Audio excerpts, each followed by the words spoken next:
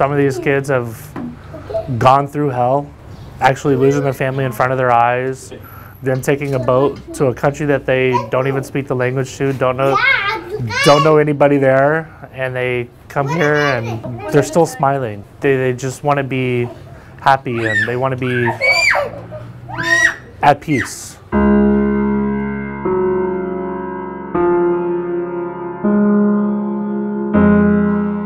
Greece is the gateway to Europe.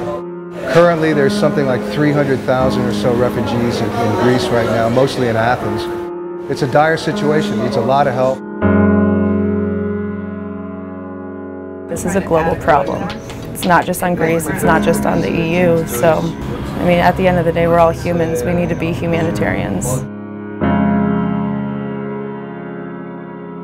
These people aren't fleeing because they want to flee. These people are fleeing because they have to flee. Nobody wants to have this sort of life. While they were trying to migrate through Turkey, the Turkish army, they shot her in the shoulder and they shot her daughter in the hands. We need the help. It's not just saying, but doing. If not, we will disappear.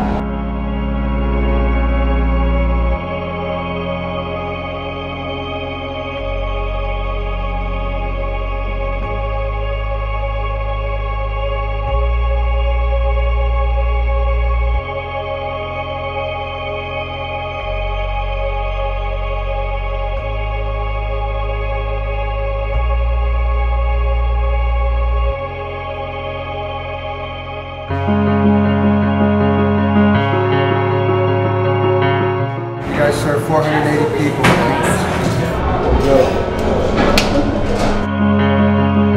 If you see something happening and you think like, this needs to be done, do it. This man is having a baby in 15 days, so if you can take him upstairs and get him some clothes. Because he's in dire need of clothing and milk for his baby.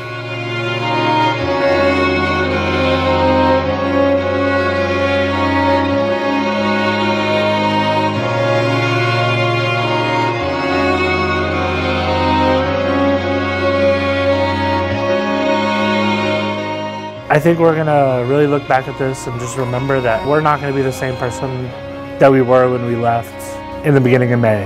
Like, there's no way in hell that you could actually be the same person.